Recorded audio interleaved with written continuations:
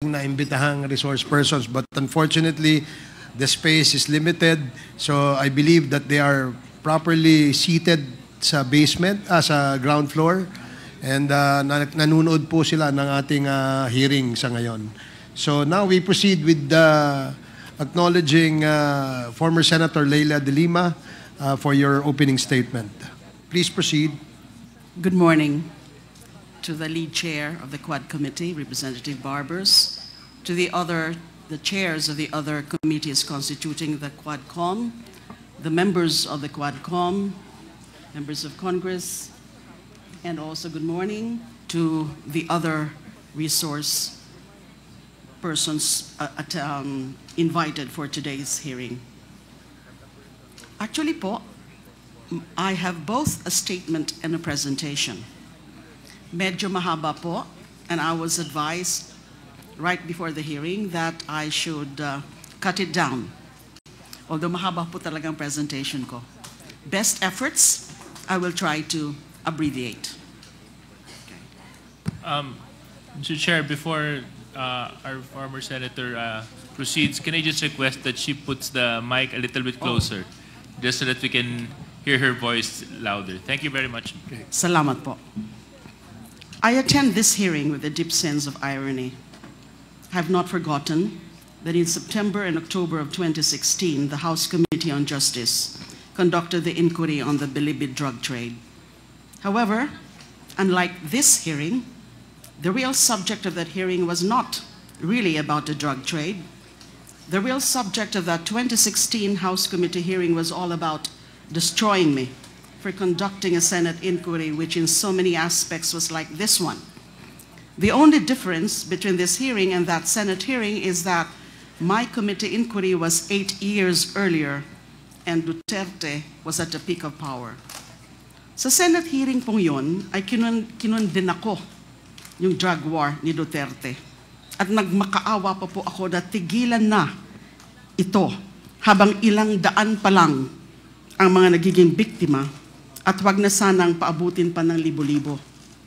Ngunit sa kasawiang palad, wala pong nakinig sa akin, lalo na may mga mayorya po tayo ng mga senador at congressman na ayon kay Senator Bongo noong isang araw, ay walang sawa sa pagpalakpak kay Pangulong Duterte sa bawat banggit niya sa pagsulong na madugong drug war sa kanyang mga sona. Sa halip ako ay pinaaresto, pinakulong, binusalan ng halos 7 taon gamit ang mga gawa-gawang ebidensya katulad ng testimonya ng mga ilang bilibid drug lords at inmates.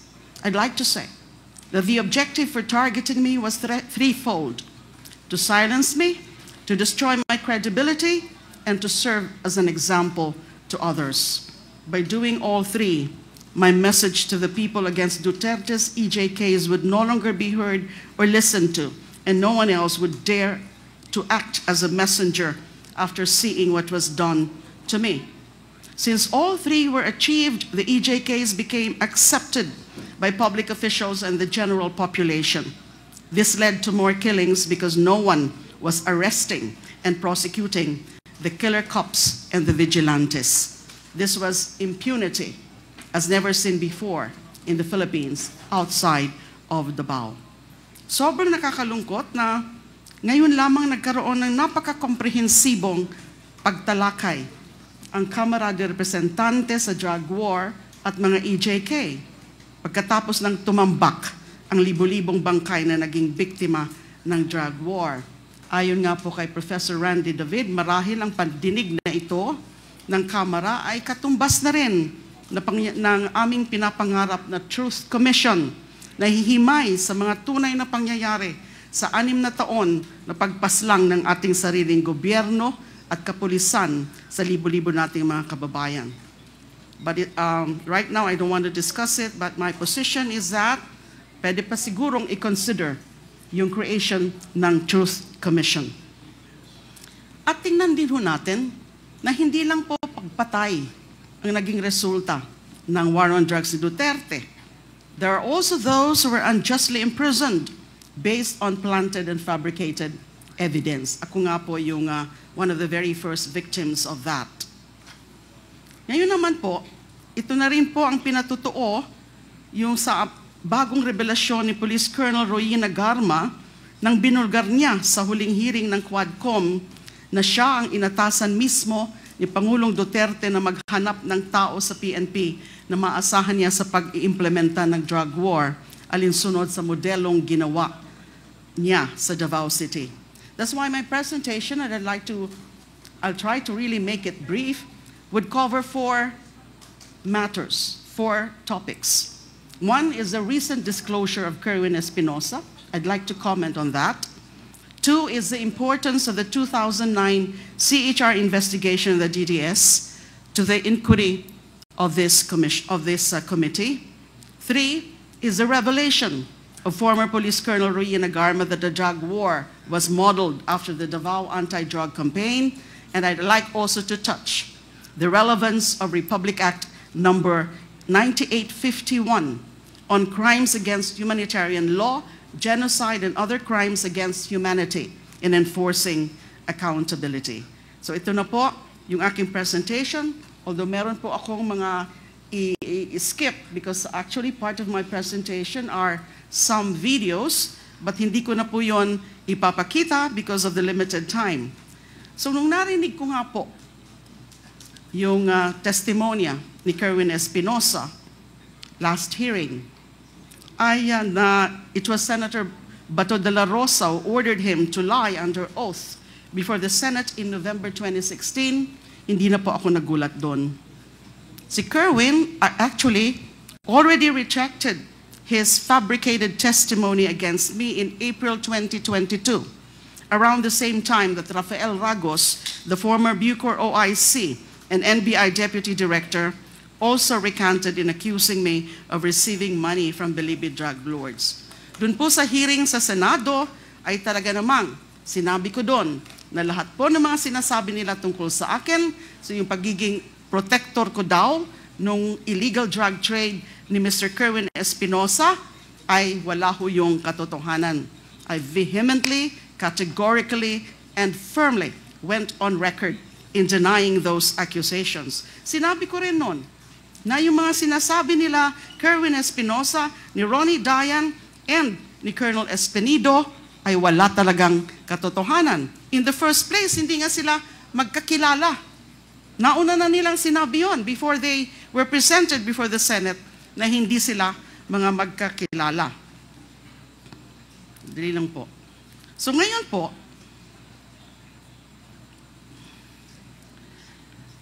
nandito si Colonel Espinido. I saw him earlier. If the Quad Committee would be so kind as to indulge me, gusto ko sana makiusap kay Colonel Espinido. Sabihin niya na yung katotohanan. Kasi yung all he said during that Senate hearing was just let God be the witness to my innocence or something to that effect.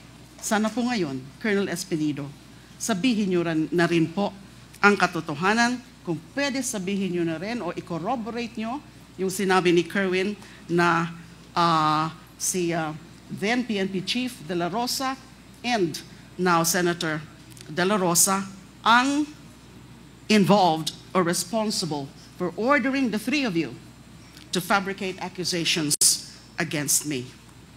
Now, sinabi ko rin po kanina na I'd like to discuss the relevance of the CHR investigation and the QUAD-COMM inquiry. Maybe at this point, I cannot yet do that. Sasabihin ko lang po na mahalaga yung naging CHR investigation namin in 2009 into the DDS killings. Kasi pwede itong maging reference point in terms of painting a picture of the organization, the Davao Death Squad, the operation, and the implementation of the Duterte drug war from the barangay to the national level. Kasi sinabi na nga ho ni Colonel Garma, yung kanyang mga revelasyon na the extrajudicial killings, yung mga operations under Duterte's drug war beginning in 2016 was just patterned after the Davao model. And the Davao model can only refer or can only mean the DDS model or the Davao Death Squad. skip muna po natin yan. Doon naman sa affidavit po ni Colonel Garma, presented and expounded upon the last hearing, I'd like to share some information we got and some findings on the Davao model of payment and rewards mentioned by Colonel Garma. This information is limited to the facts uncovered during the 2009 CHR investigation on the Davao Death Squad. Next slide, please. The history of the DDS can be divided into two. The period from 1988 to 1998 and the period from 2001 to 2016. So may break po. The break in these two periods coincides with then Mayor Rodrigo Duterte's hiatus as mayor of Davao City when he was elected congressman instead of mayor in 1998 due to the 3-term limit. So for brevity, I'll refer to the former mayor as MRRD. According to a witness in the 2009 CHR investigation, during the first period of the DDS from 1988 to 2000, the assassins were paid 15,000 for every victim. 5,000 goes to the police handler and 10,000 to the assassins, who at the time consisted of rebel returnees aside from the active duty policemen who were their handlers. Their safe house was located inside the QUAD-COMM compound in Barangay San Pedro, Davao. After the summary execution of targeted victims, the DDS members would regroup at their safe house and divide the reward. During that time, MRRD sometimes personally gave out the kill orders and the reward money directly to the assassins themselves. Upon the return of MRRD as mayor of Davao in 2001, the DDS was upgraded into the Heinous Crimes Investigation Section, or HCIS, located at the Almendras Gym compound. The HCIS was an official unit of the DCPO, or the Davao City Police Office. The HCIS consists of both active duty PNP and civilian abanteros, or hitmen. Most of the hitmen are rebel returnees. They are supervised by PNP handlers. Each handler supervises 3 members. The task of the PNP handler is to give orders to his members as well as be responsible for their protection. According to the CHR witness, he was given a regular monthly salary of 5,000. During this time, the reward given to a team for every victim was anywhere from 13,000 to 15,000. 3,000 to 5,000 goes to the PNP handler, 7,000 to 8,000 was shared among the rebel returnees, and 500 to 1,000 to civilian informants. The HCIS civilian personnel or rebel returnees directly received salaries as auxiliary service workers. The funds for their salaries came from the office of the mayor. Functions have also been specialized, with members being designated to do either office support or field work. A team of 1 PNP handler and 3 civilian abanteros was given an average of 3 targets every month.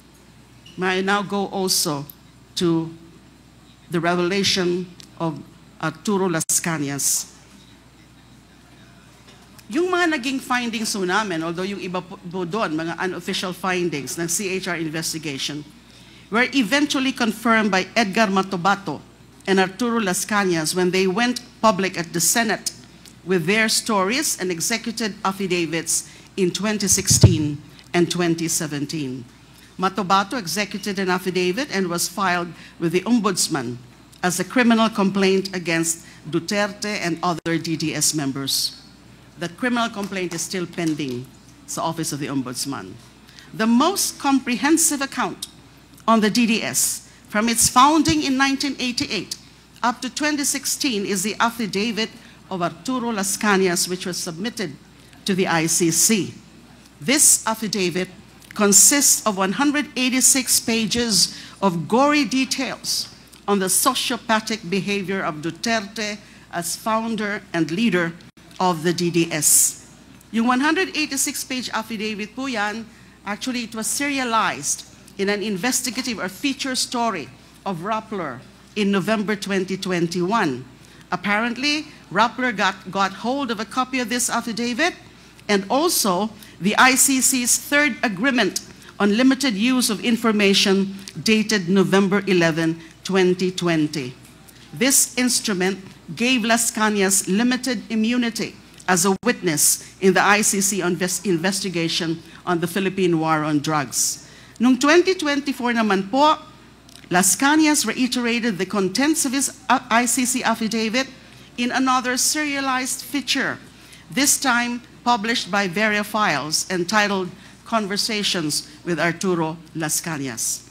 Ito naman po ang sinasabi ni Las Cañas, that during the period 1988 to 1998, so I'm just talking here about the organization, kasi napakadami po ng mga sinabi niya sa kanyang comprehensive affidavit. So I'm focusing on the organization of DDS dahil nga ito yung naging model ng drug war. According to Las Cañas' ICC affidavit, during the period 1988 to 1998, when the DDS was constituted as the Anti-Crime Task Force of MRRD, DDS members were paid anywhere from 10,000 to 20,000 for every victim. This was the reward for the ordinary victims. Pag mga matataas naman po, the so-called special project killings, they were rewarded anywhere from 100,000 to 1 million pesos, depending on the status of the target. Civilian hitmen called force multipliers were given 3,000 to 5,000 per victim as their share in this reward. The DDS logistics and finances came from the Peace and Order or Intel Fund of MRRD. This includes weekly gas allowance, monthly cash allowance, and Christmas cash gifts. Skip ko na muna po yung iba. Next slide, please. Las Cañas also confirmed the CHR findings on the organizational structure of the DDS under the HCIS, or Heinous Crimes Investigation Section, from 2001 to 2016. And this is as follows. MRRD, alias Superman, as the highest leader and mastermind of the DDS.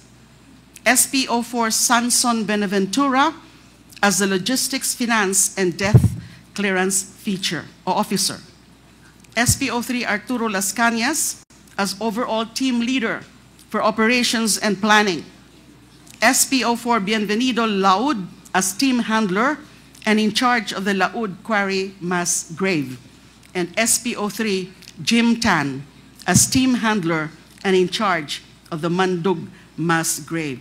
Actually, mas intricate yung inattach ni Mr. Las Cañas sa kanyang ICC affidavit about the organizational structure of the DDS. What I just mentioned, I just simplified it to show who are really at the top of the DDS hierarchy. Most of the policemen handlers and their respective teams of civilian force multipliers were under the command of Arturo Las Cañas as operations and planning leader of the DDS. So sinabi ko po na that must be the Davao model na binanggit ni Colonel Garma.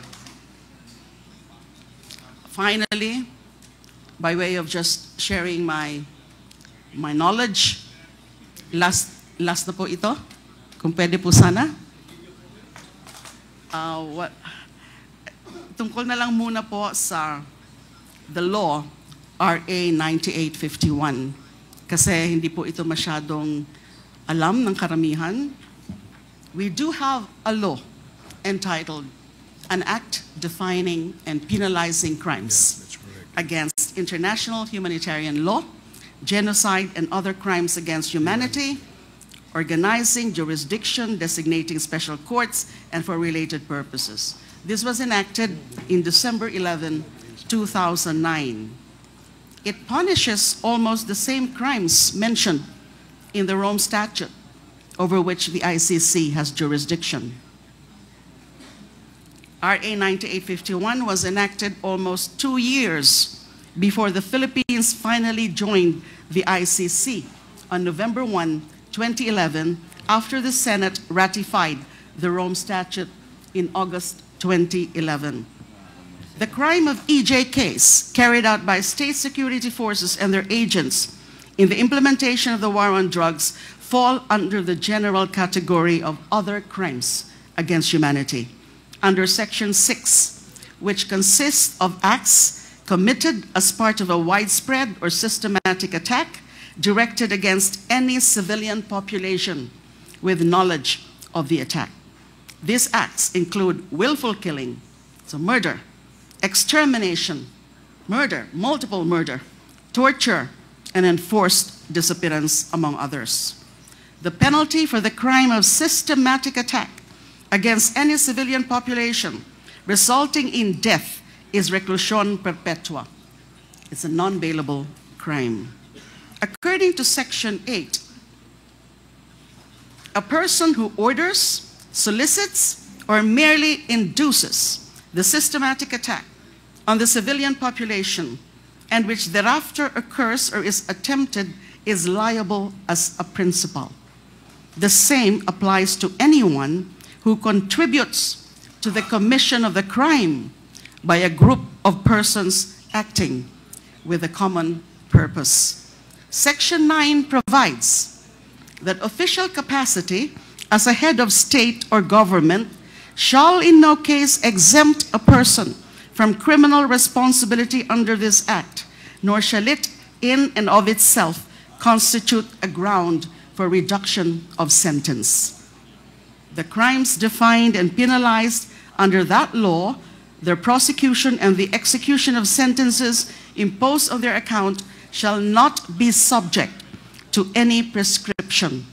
Pwede po silang tugusin or tugisin habang buhay.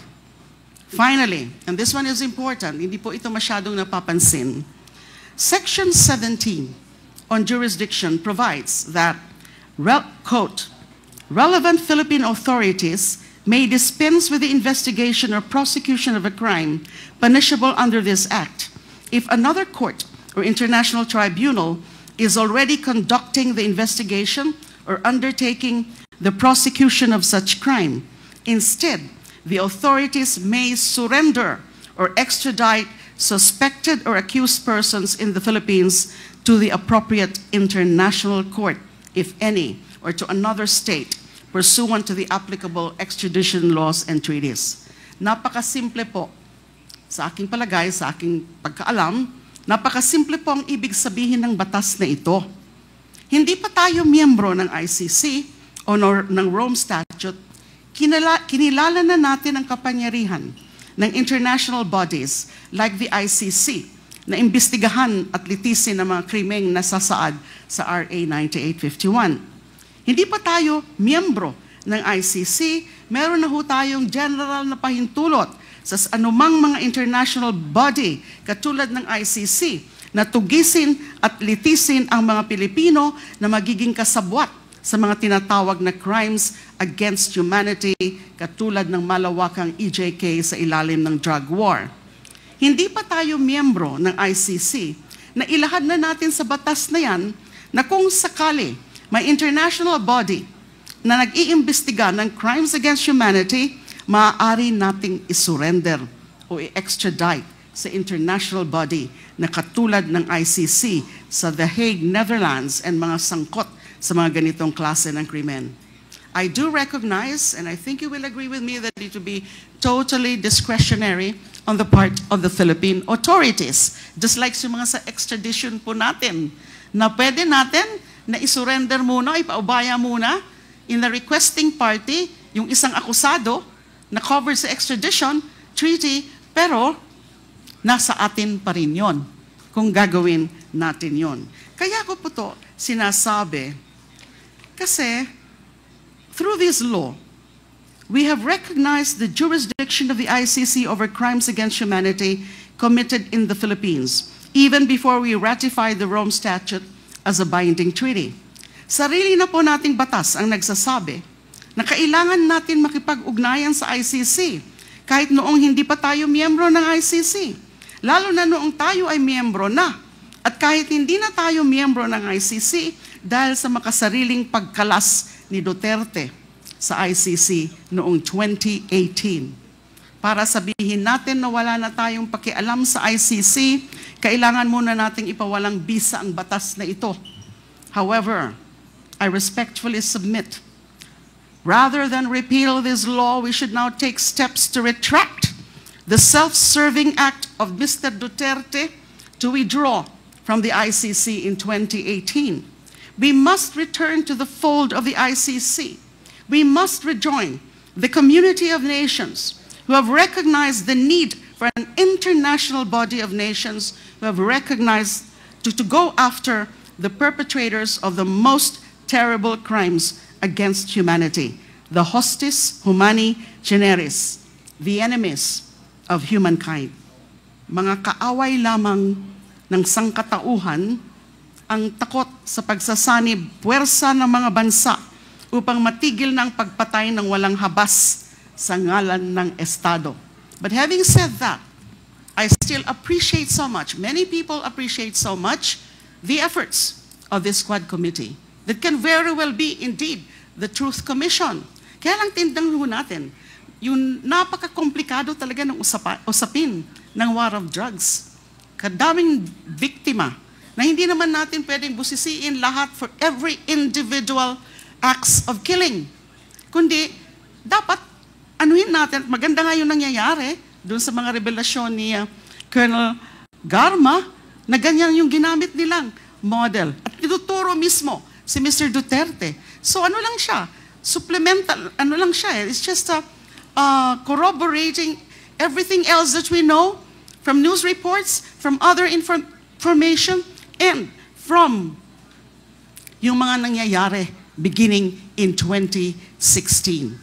So I just shared my views on the need to rejoin ICC kasi you can never tell in the future ano man yung resulta ng itong ginagawang investigasyon ng Quad Committee, na in the future we will have another tyrant, another mass killer for a president. So, ganun po ang aking opinion sa bagay na yan. Maraming salamat po. Mr. Chair, thank you,